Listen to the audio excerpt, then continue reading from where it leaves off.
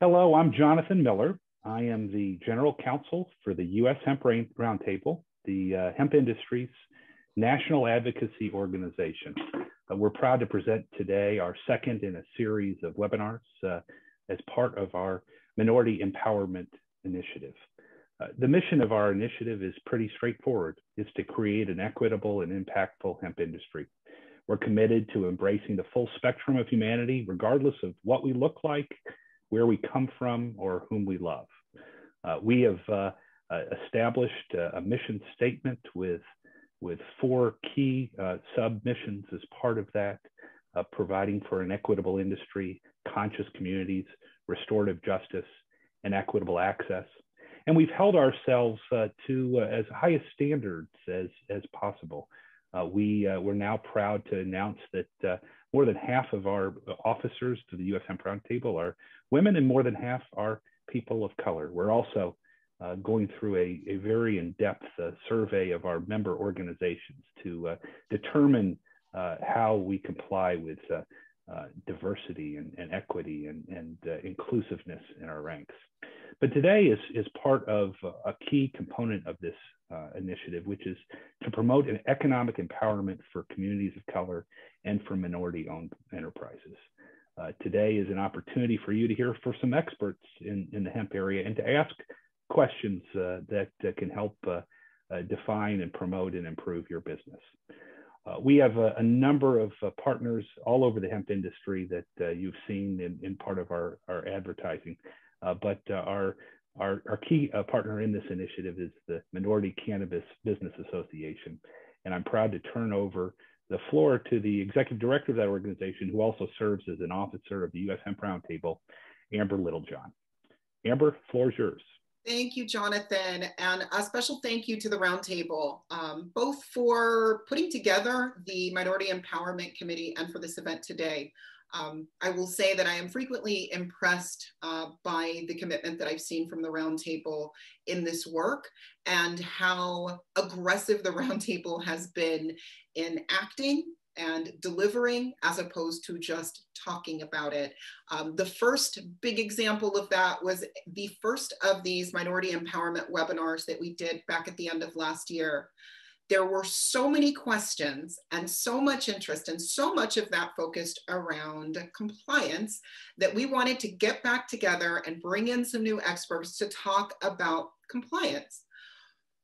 For small minority businesses, and truly all small businesses in a highly regulated, technical compliance heavy industry, the technical compliance aspect can be not only a barrier to entry, but a barrier to being able to sustain and to thrive as a business. And so we are really committed, both at the Minority Cannabis Business Association and at the U.S. Hemp Roundtable, to really looking at those barriers to entry and sustainability and figuring out ways to provide tools and resources so that we can ensure that we are creating a diverse hemp industry, both from the perspective of the size of businesses as well as the demographics of those businesses. So with that, I want to welcome you to Navigating Regulations in the Hemp Industry.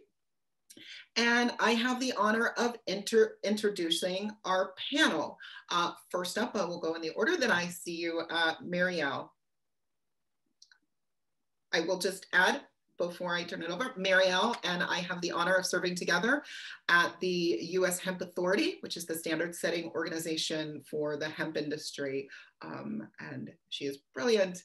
And I, again, am looking at two experts on this panel that are among the folks that I really would be who I would turn to for these issues. So Marielle. Thank you very much, Amber. I'm glad to be back here. My name is Marielle Weintraub. I'm president of the U.S. Hemp Authority. It's a certification program that was developed to increase confidence in hemp products for both consumers and regulatory groups. I started in hemp by accident in 2016 when I found it, when I was more on the testing side of dietary supplements and realized the need for standardization and fit for purpose testing for products in this space. I helped build the testing program at what was Covance, now Eurofins, for hemp products. and continue to concentrate on methods and standards in this industry. As a side note, I also happen to work in the hemp industry because the U.S. Hemp Authority president position is volunteer. So I'm the director of scientific research and development at a large hemp company in Texas.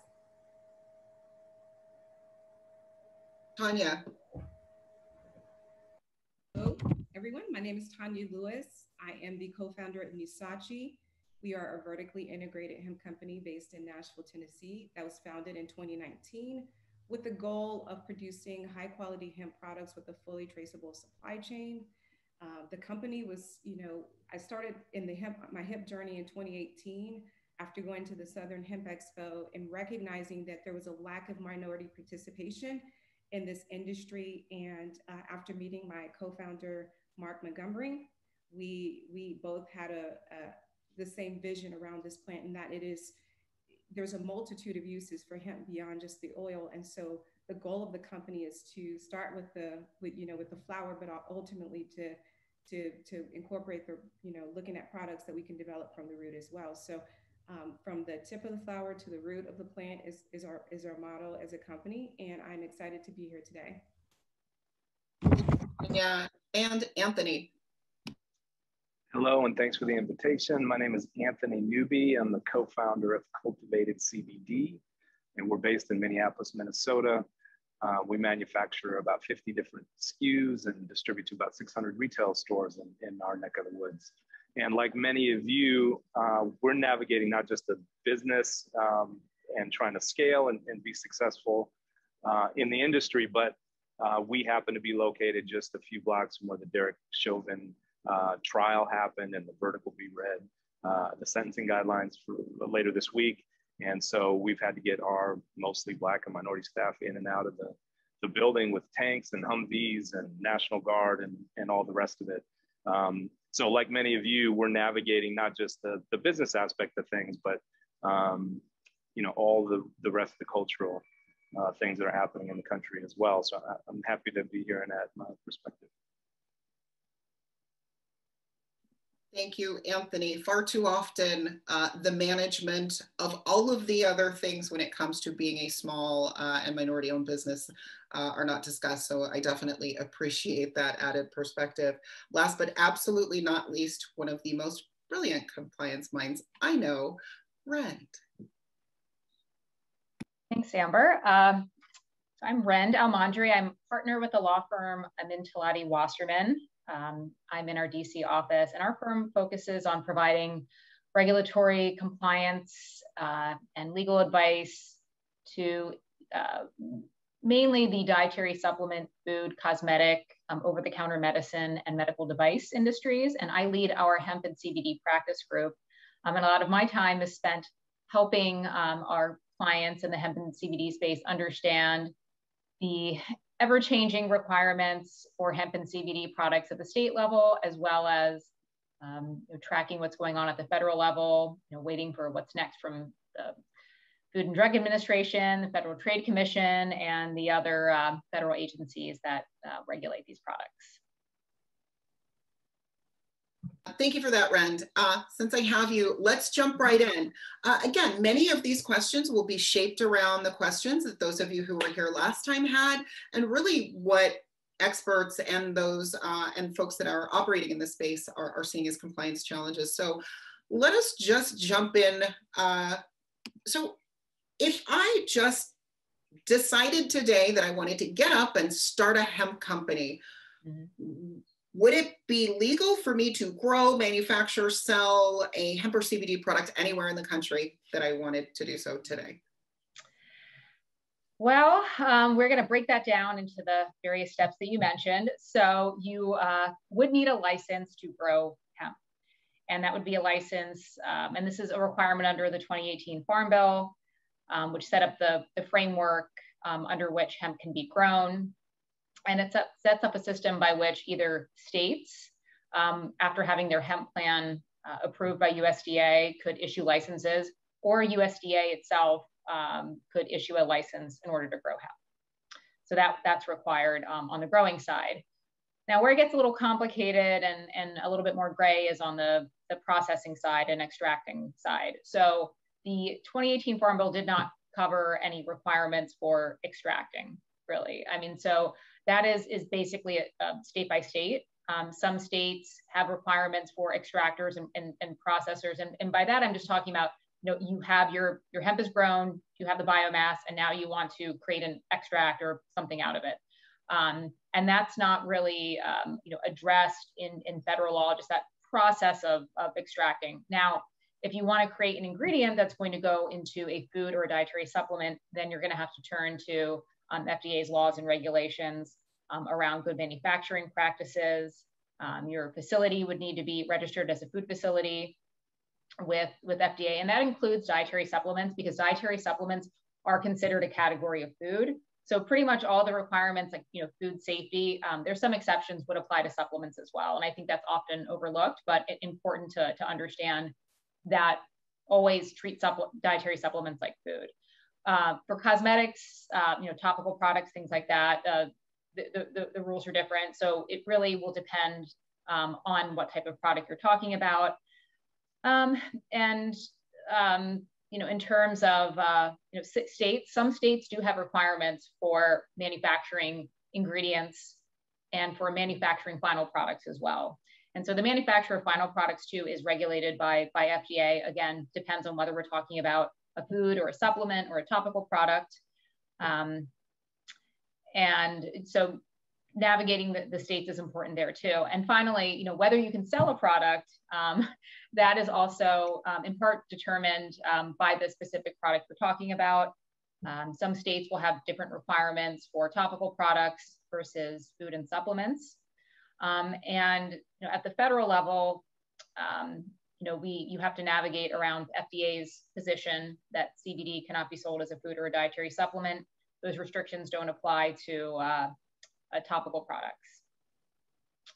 But there really is, it really, I think most of this, because at the federal level, I think things are still evolving. It's really important to take a look at the states and where you're selling the products, and whether there are specific requirements like registration of the company or the retailer or the product itself, like in states like Utah, West Virginia, Iowa are a couple where if you're not registered and regulators inspect, they will notify you of that registration requirement.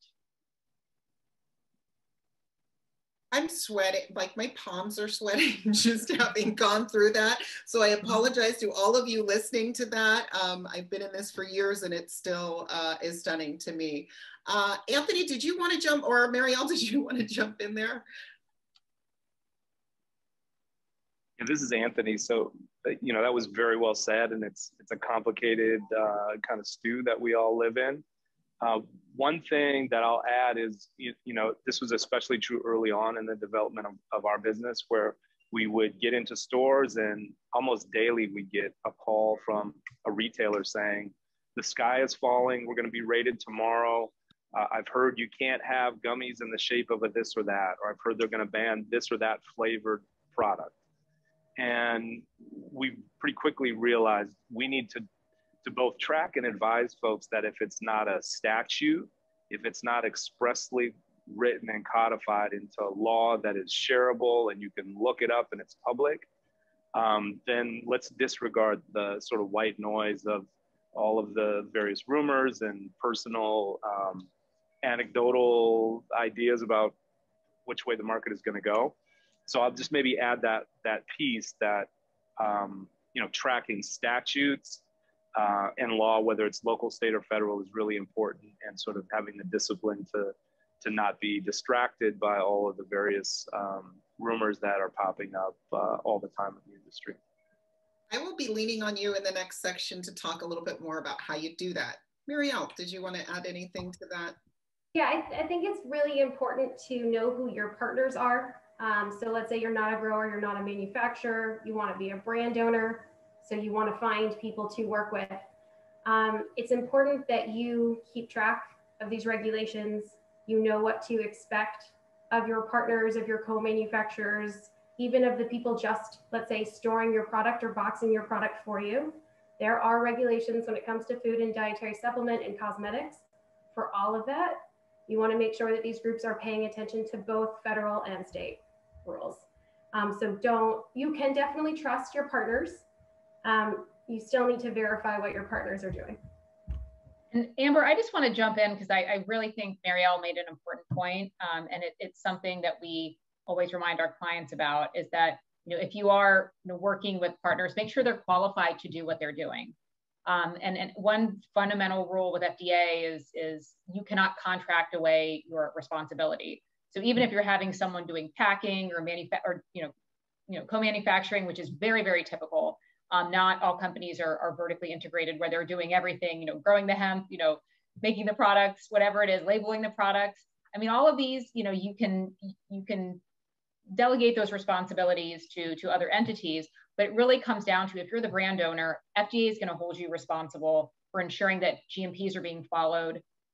You need to be able to have access to those records, and any manufacturer who's saying, we're not going to share with you specifications, things like that, that's a big red flag.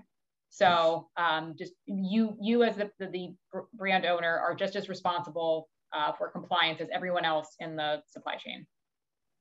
Yeah, I'm gonna, this is again getting into our next section, but I feel like I want to just put an exclamation point on this. Please reach out to the people on this panel, reach out to the U.S. Hemp Roundtable, reach out to the U.S. Hemp Authority, reach out to the Minority Cannabis Business Association if you have any questions about finding a reputable folks. And we're going to talk a little bit about how you find that reputable team, but please don't just assume that because somebody came to you and they say that they do what you need, that they are going to do that well and in a way that's going to keep you out of trouble. So let's go a little bit into the big one when it comes to hemp. USDA, can you just give us a little bit of an overview, Marielle, of what USDA compliance looks like for a small CBD company or hemp company? Sure. Where you're going to be mostly concerned with USDA regulations and compliance is if you are a grower, needing someone who is licensed to grow, want to grow. That's really where you're going to pay the most attention to USDA regulations. They're the ones who are going to be able to license, or the state will license, but through approval of USDA. And if you are a grower, you want to pay attention to USDA's final rules for hemp.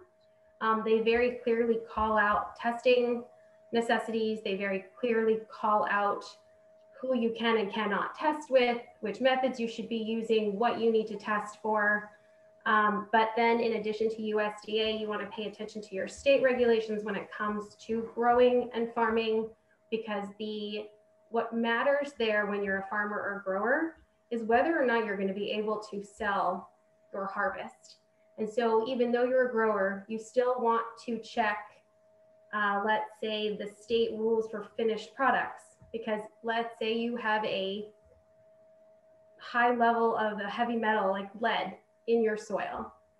Your biomass, your harvest is going to be very hard to sell to someone who's making a finished dietary supplement product, because we have to stay below certain levels when it comes to heavy metals. So paying attention to your state rules, but also USDA's rules, why you're growing, what you're growing for, and who you plan to sell to are all going to come into play on your decisions. That is, I'm going to again, jump off script a little bit, because one of the biggest questions and concerns that I hear from small operators is the ability to sell product.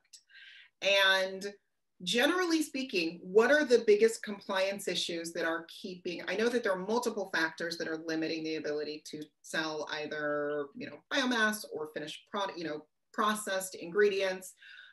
What are the biggest compliance issues that are happening that are keeping people from being able to sell either the biomass or finished products or even ingredients?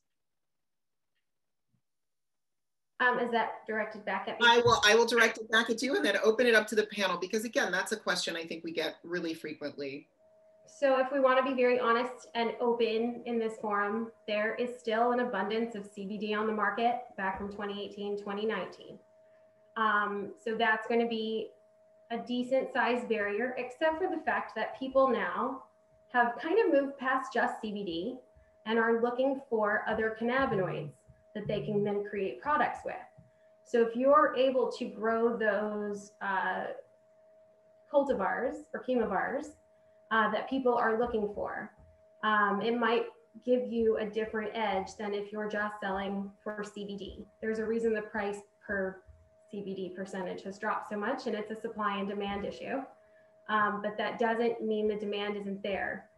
What people are looking for to create products is something that's innovative. So we as brand owners are constantly innovating. And so you almost want to know where we're going to be in a year and grow for that versus trying to grow for catching up for the last year. Either Anthony or Tonya, did you have perspective from your side? I was just going to say that, you know, in terms of compliance, as it relates to the hemp industry as a whole, when it comes to growing hemp, I think you said that earlier, Marielle, a lot of times, you know, people that we encounter that are growing hemp, you know, may not necessarily know like the protocols for being able to grow it successfully, because maybe this is their first harvest, maybe they're just trying this crop out. And so they don't know to do things like, you know, get their soil tested and you know, read those results, and to know if it tests high in metals, then that is what's going to come out in their crop. And so to bring a product to us, you know, as processors, and for us to turn around and say, hey, we can't buy this from you because it tests too high, a lot of times, you know, that is a barrier of entry. And so really educating people and informing them about what are the best practices, what should you be doing to remediate those things at the front end, so that you don't get to a place, you know, where you're not able to sell this crop that you spent so much money on. Or when it comes to even, you know, the way people are marketing, or the way that they're, you know, presenting products that they're putting onto the market, it's a challenge in that, you know, you have to educate them again about state by state. What does your state require you to do for your labels? What are you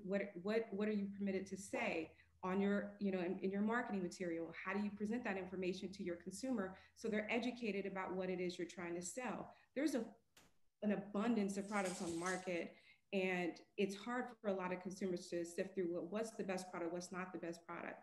And so as a brand, you got to think about differentiation. How do you set yourself apart?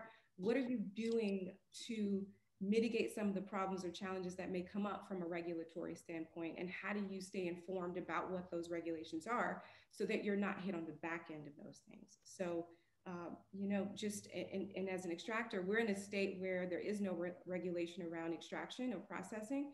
So our company has decided to, you know, quality is above everything else. And so we decided to look at other industries that are succeeding, like the American Herbal Products Association, and model what they're doing, you know. And that's, you know, something that I would, you know, for people that are getting involved in this industry, look at what other industries are doing and how they're doing it and how they're succeeding at it.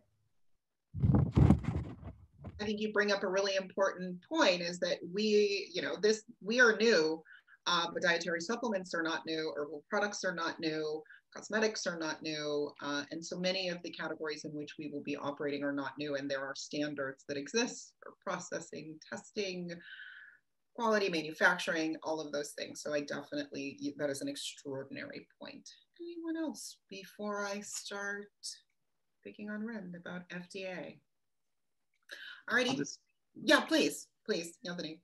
Amber, I'll just add really quickly that for us, this isn't necessarily advice, but for us, we found success by reaching out to elected state agencies and related staffers, and really treating them like collaborators. And it was sort of a risk for us to say we want to be a high road employer.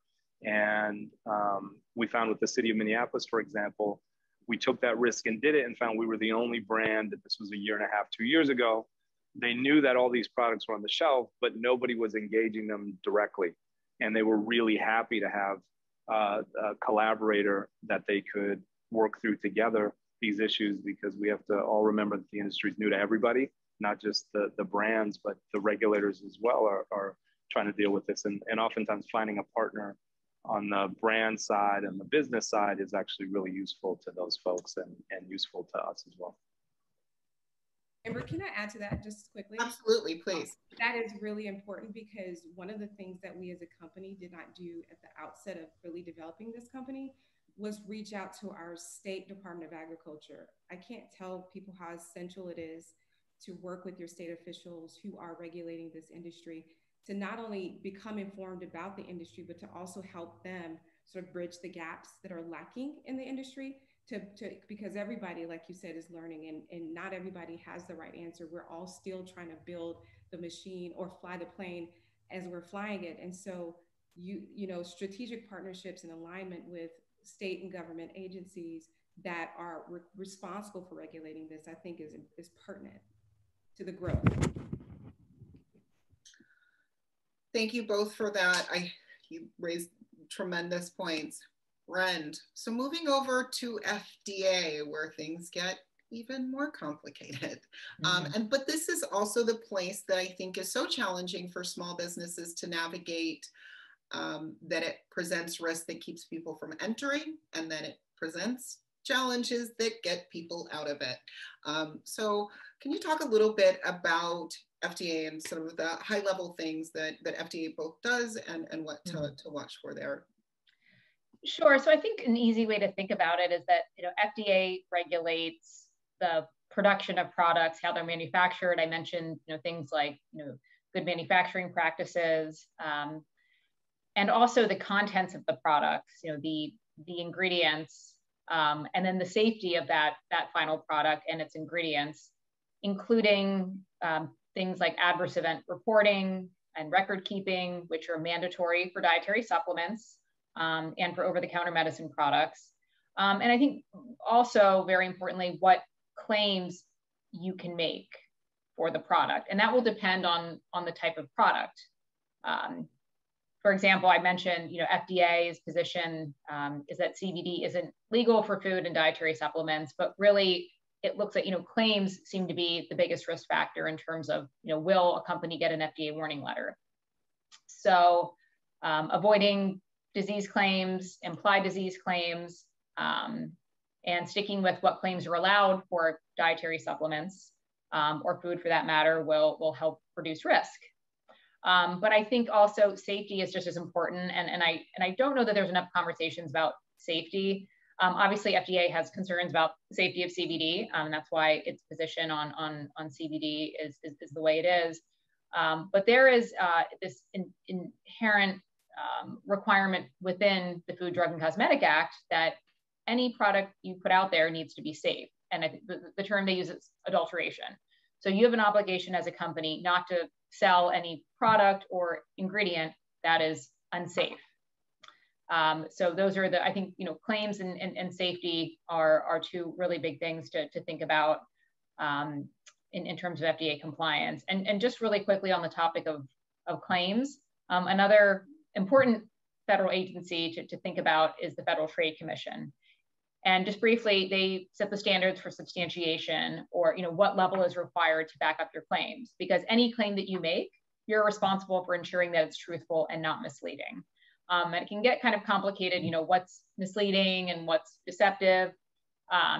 But, you know, for the most part, I mean, if you're even, you know, thinking about a claim and in terms of the science that's out there on CBD, so far it's pretty limited. And if you look at FTC's website, and I would encourage you to do that, there was an initiative called CBDC or CBDC, and they basically talk about, you know, what type of claims they're looking for in terms of enforcement. And FTC is a law enforcement agency, so they have a lot more enforcement power than FDA in terms of, you know, they can issue fines and monetary penalties.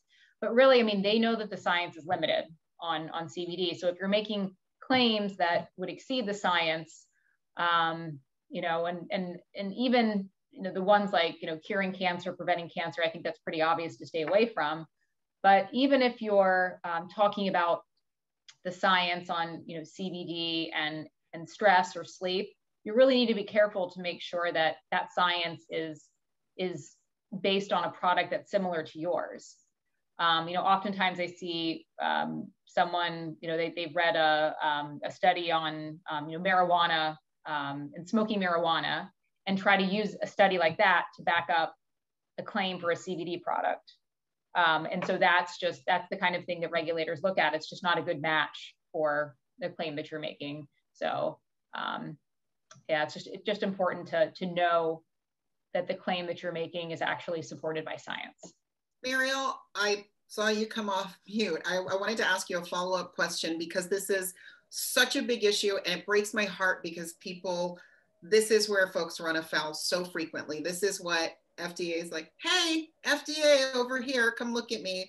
So I wanted to ask about something that Rend just said, and that is making sure that the science you're looking at actually connects to your product. And do you have any, in addition to what you were going to add, can you give any kind of advice in terms of what to look for when translating a study into your product and its value with your product in terms of being able to make a claim about that?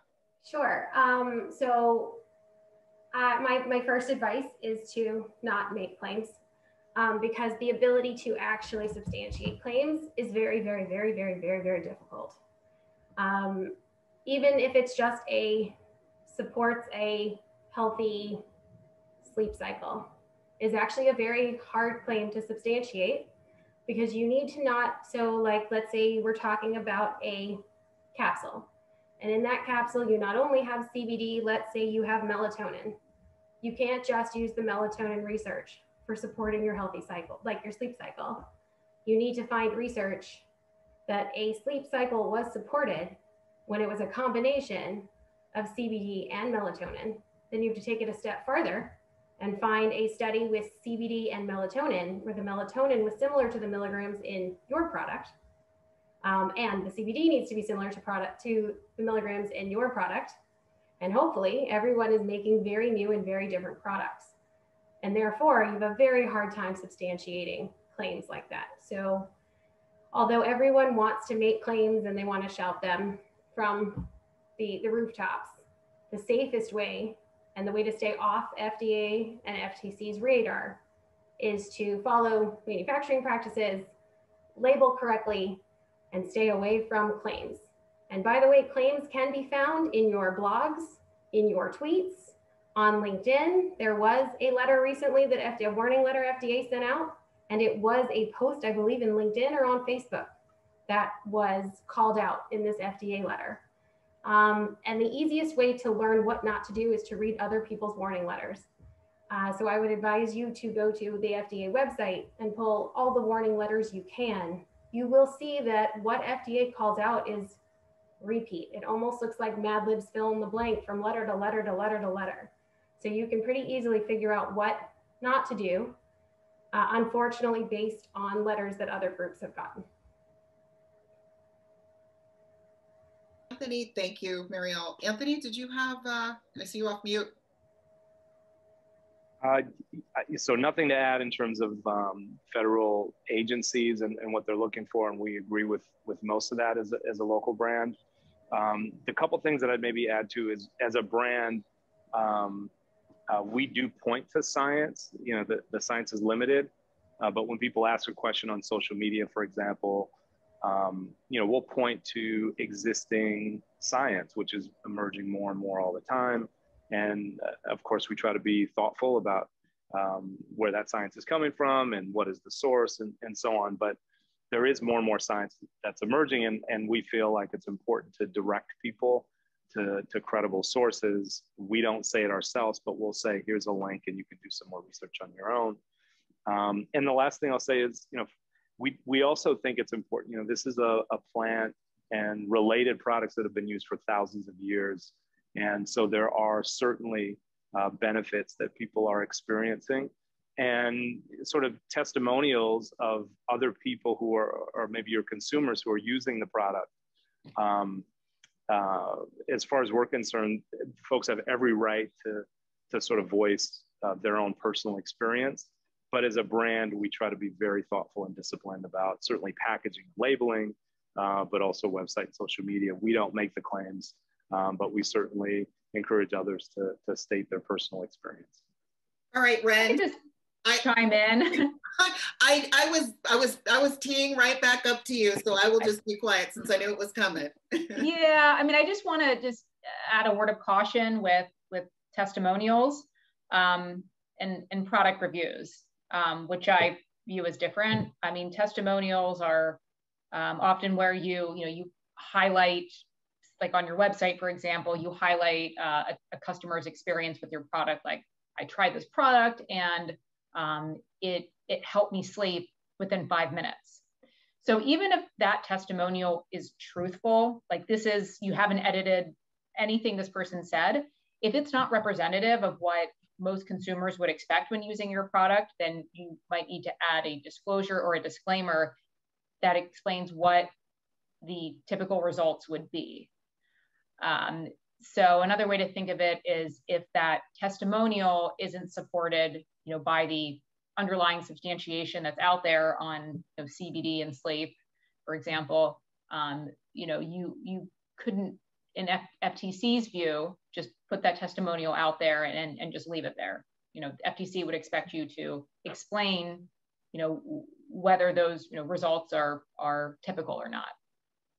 With product reviews, if you're just allowing customers to go on there and give a 5-star review and you're not giving them any incentive, you're not giving them free products or discounts or anything to do that, for the most part, you can just leave those there. If you have some standard rules around, not making disease claims or, not having anything profane or something derogatory on there, that's fine. But it is important to have a system in place specifically for testimonials to make sure that you're not making a claim through a testimonial that wouldn't be supported by scientific evidence.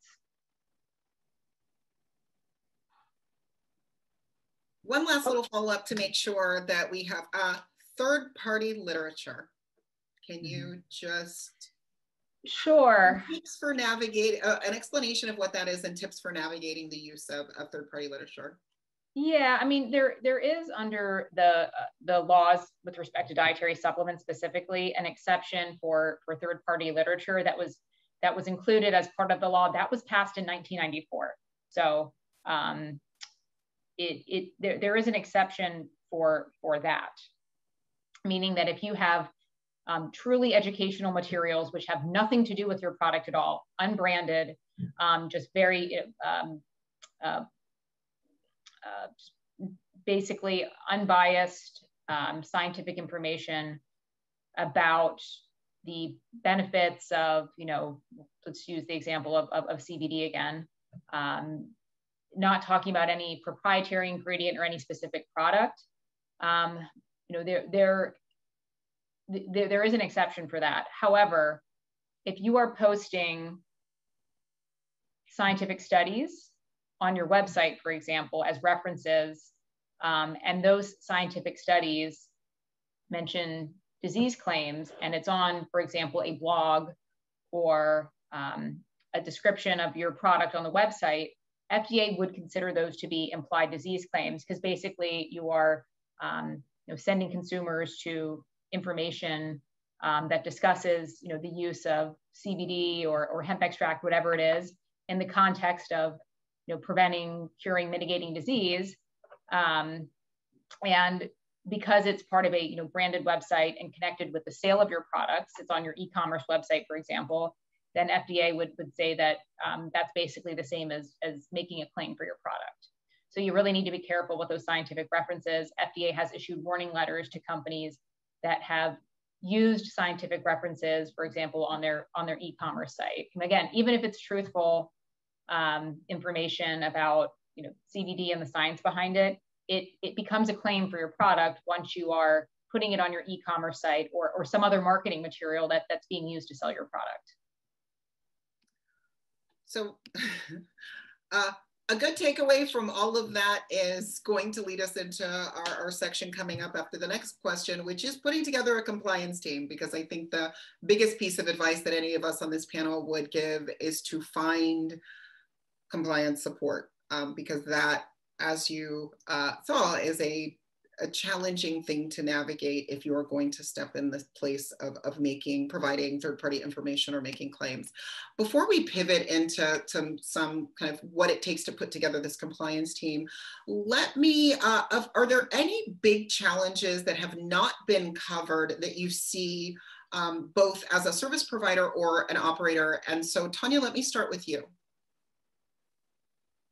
I think really when we talk about education in this space, you know, as a extraction company, as a processor, we are always having to educate our consumers about what is quality.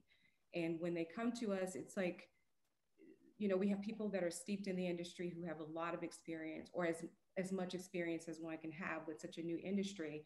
And then we have people that are completely brand new to the industry that don't necessarily know what they should be looking for. And so when I introduce the idea of quality to them, or we talk about quality, I have to really walk them through the process of what that looks like.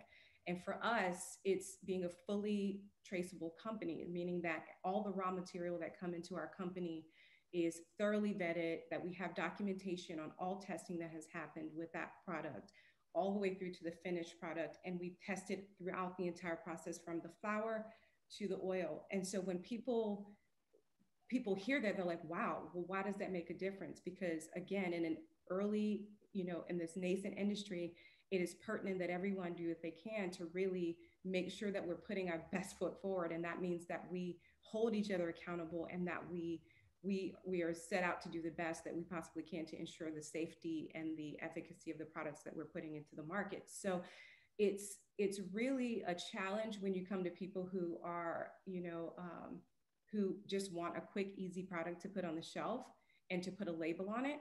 It's really like that.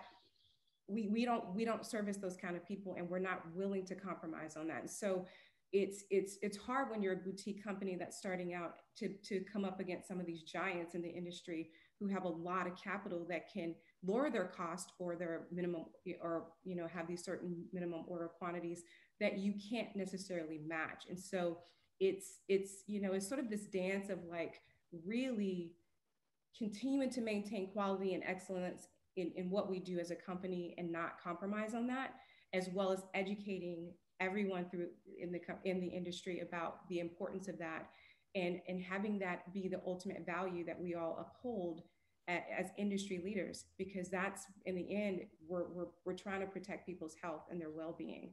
People are consuming this product because they want to feel better, you know, and they want to live better lives. And if we are not doing our due diligence to ensure that that's happening, then we've done a great disservice. So I think that's the biggest challenge, is education, maintaining quality, and making sure that people understand that, and you know, just continuing to be, you know, just you know, transform the landscape as it unfolds, and continue to deal with the regulations that come down the pike, and staying informed about those things. So it's just you know, doing our best that we possibly can do. So thank you, Tonya. Let's move into some practical perspective. What would be your, and Anthony, I will start with you. What would be your recommendation when it comes to putting together a compliance team? Because again, companies, you know, especially small businesses, don't necessarily have the opportunity to have departments and big giant compliance staff. So for a small, micro, just starting out business, what would you recommend in terms of putting together a compliance team? Yeah, I'd say first and foremost that, you know, you as an owner or operator of a small business, sort of always reminding yourself that the buck stops with you, and you need to, you know, take it as seriously as anybody in the company, and not sort of look to immediately outsource it to somebody else, even though it may not be the most fun or sexiest part of running your business. You know, really take it seriously and take the time and write it into your schedule, and be disciplined about it. The second thing is there are many, many people in every state that want to be involved in the industry, and you as an operator, even if it's a very small business or a startup, are attractive to folks who maybe are experienced in law or accounting, et cetera. And so you have some leverage, and you have some ability to control pricing and hourly rates and so on, because you're actually offering an on-ramp into an emerging industry, and they're going to learn along with you. So don't forget that power and leverage that you have there. And lastly, in almost every city and state, there are organizations that are tasked with technical support of small businesses and minority-owned businesses. And there's a local Minnesota business called MEDA, and there are many others like it, MEDA. And that's, it offers technical support when it comes to legal, accounting, and many other services, sometimes for free or at a discounted rate. And at the very least, will connect you to folks in their network. And most cities and states have this. And don't be afraid to use that and leverage it. None of us can really succeed in this industry on an island, at least in my experience. And oftentimes the most successful operators are ones that are very deliberately collaborative and are looking for partnerships and to expand their relationships and to expand their field of support. So those things exist almost everywhere. And I would encourage folks to be disciplined and really look for those resources in your area. And then so Marielle. I just want to remind everyone, I know it's probably a bit of a barrier when you're first starting up, but a lot of times quality departments or just quality people and a compliance person get overlooked. Money gets put to operations, it gets put to product, it gets put to marketing, and really a lot of times, and unfortunately, the quality department or a compliance person is ignored until that company is in trouble. And you don't want to be that group, because that can get you shut down immediately and it won't be worth it in the end.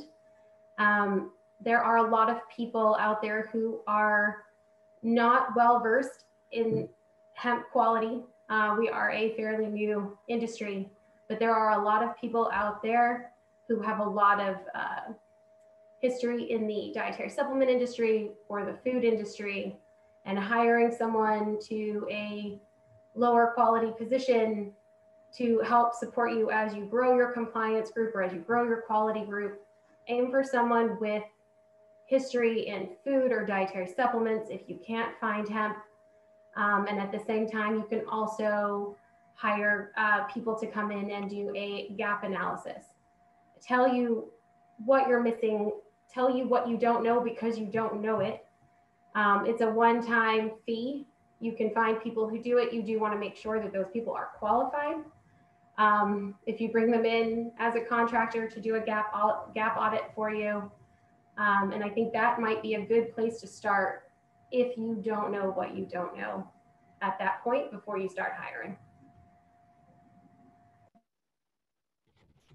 Amber, I'd just like to add, I mean, when we talk about accessing free resources, tap into your local trade organizations or even some of these national organizations to stay informed about what's happening at the federal and the state levels. And, you know, also your Metro Health Department, especially if there's certain ways that they require that you label products, that you package products. I mean, those are, you can just schedule an appointment and show up at those places to be able to do that. So you don't always have to have a compliance team in order to get the information you need to make sure that you're doing business the right way. The one thing I did fail to mention, and being president of the U.S. Hemp Authority, I might want to mention it, is on our website, our guidance and our standard is free. You can download it, you can read it. It may give you a step up on at least what to go look for, or what federal documents you need to find, or what testing documents you need to find, what we don't allow if you want to be U.S. Hemp Authority certified. And you may be able to turn that into almost a checklist just to start with. I warn you now, it will not cover everything, but it may be a good place to start. It's free, it's online, and you can also see the other companies that are U.S. Hemp Authority certified. Some of those are co-manufacturers, private labelers, if you want an idea of where to start. Thank you, Marielle. All righty, we are getting close and we want to be able to have some time for questions. So let me go ahead and I'm gonna jump off screen and then I'm gonna start with a few questions. Let us see. Marielle, I am going to start with you. And that is, what is the difference? What difference is there for selling smokable hemp as opposed to more processed CBD oil when it comes to testing? Sure. So I am a scientist, and I'm about to let my geek flag fly for a second. Some of you guys may have heard the the saying, "The solution to pollution is dilution." That is incredibly untrue when it comes to pesticides and heavy metals in finished hemp products. So when we're talking about smokable hemp, it's a little different, only because you want to make sure, first of all, you're growing in a state that allows you to grow smokable hemp, and you're selling it to groups who are allowed to buy smokable hemp. What you're going to end up there is realizing that you're not going to take this and process it further. So you do want to make sure it's being stored correctly. You want to make sure you're testing for mycotoxins and other fungi that may or may not be growing on your smokable hemp. Things that you may not have to worry about, although you still have to test for it, things that you may not have to worry about if someone is buying your hemp to process it down to a CBD isolate. You have to pay attention to the current pesticide levels, the current heavy metal levels. That's not different if you're selling it to someone who's going to process it further. And you also want to pay attention to your, and this goes for everyone, your Delta-9 levels and your THCA levels, and now also your Delta-8 levels, depending on which state you are in. There really isn't a lot of difference when it comes to testing your finished product, whether it's a CBD isolate or if it is for smokable hemp. The difference is going to come from your growing, the soil it's growing in. Remember that hemp is a phytoremediator. It will pull up anything in the ground that's growing around it. It's excellent for the earth. It's not great if you're going to turn it into a consumable. And so paying attention to that is very important. And then understanding your regulations are important, but really when it comes to testing, most of the states want you to test a series of methods: heavy metals, pesticides, residual solvents, mycotoxins, micro cannabinoids, regardless of what that product is, if it's a finished product. So you're going to end up having to test the same tests, regardless of what it's turning into. It just may be a little more lenient if you are going to process it down to an isolate, but not when it comes to heavy metals and pesticides. Wonderful. Thank you, Marielle. So my next question, let me go ahead and direct this to Rend. Rend,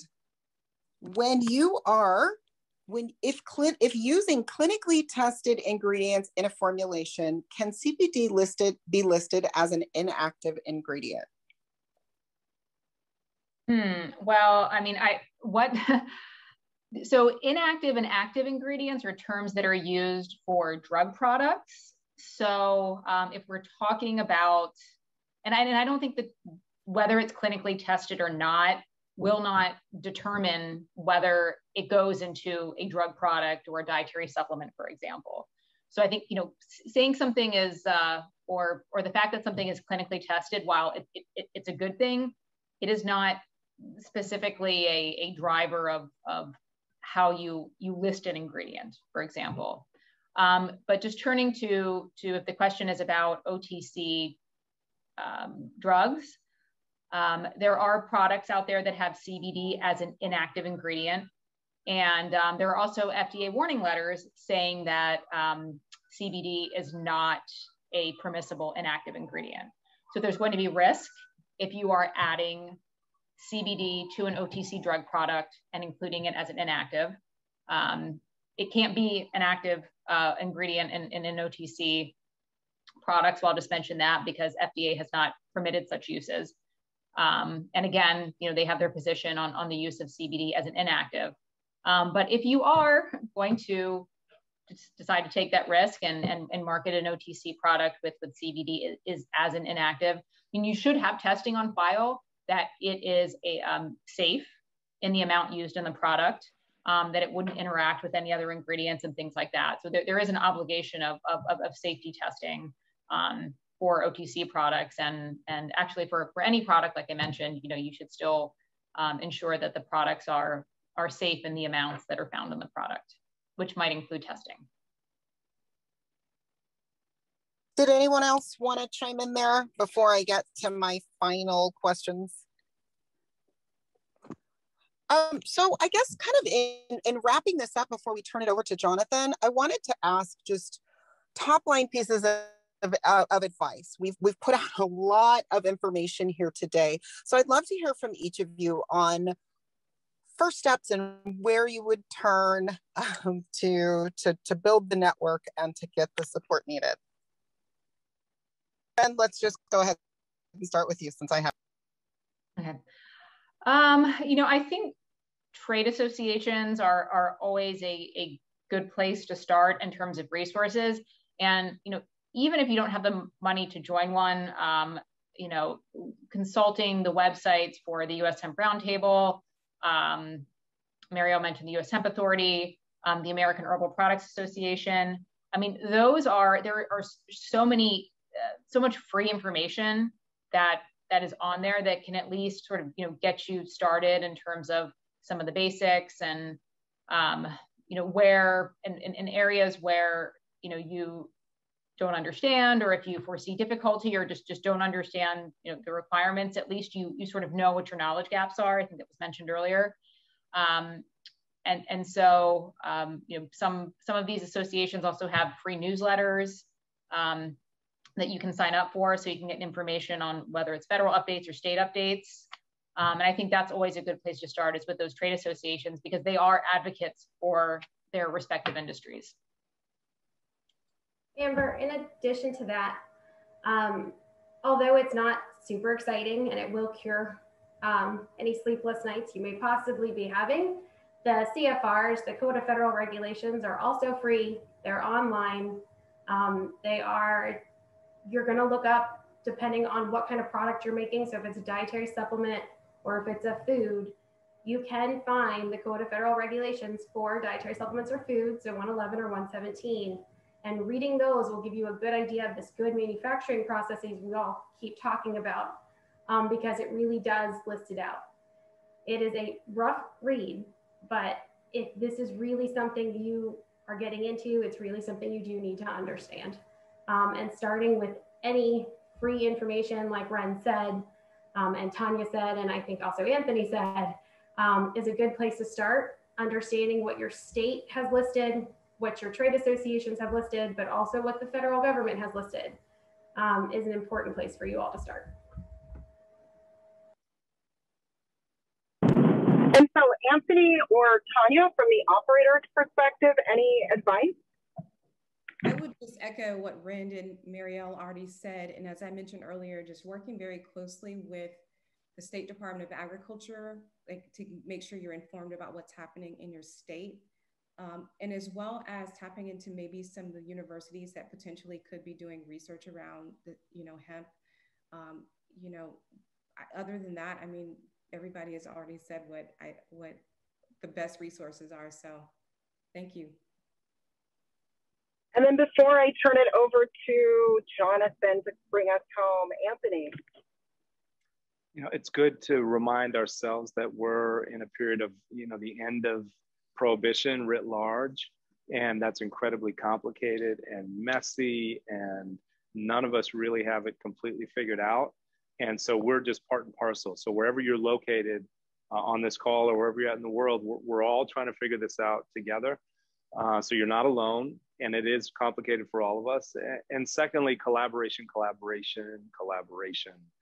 We all need each other. It's hard not to compete when you're in business and you're trying to survive and succeed. But this industry, I feel, is unique in a lot of ways. And one of those is by virtue of the nature of the plant.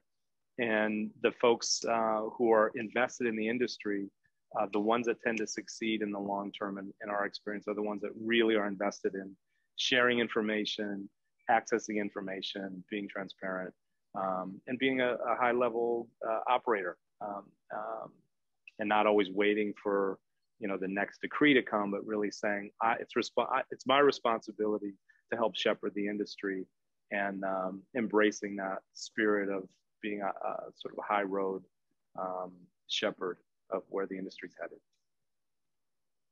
Thank you, Anthony. Thank you to all of the panelists. And with that, I will turn it over to Jonathan to bring us home to a close. Thanks, Amber, for a great discussion, and to all the panelists for your insight. It was, I think, very informative on a lot of levels. I know a number of you didn't have a chance to get your questions answered in the time limits, but please send us an email. Send it to info@hempsupporter.com. That's info@hempsupporter.com, and we will do our best to answer any questions that this event has raised. I do also want to mention, for those of you asking, what can I do to help promote a more coherent and user-friendly process when it comes to getting your businesses compliant, and that is to come to hempsupporter.com and to have your voice heard on legislation that would help ensure that the FDA provides a clear regulatory path for the sale of CBD as a dietary supplement and food additive. And you hit our federal resources page, type in your name and zip code, emails will populate to your senators and your congressperson to urge them to support this important legislation. And also, while you're there, check out what we're doing with our Minority Empowerment Initiative. We're really proud and looking forward to your input.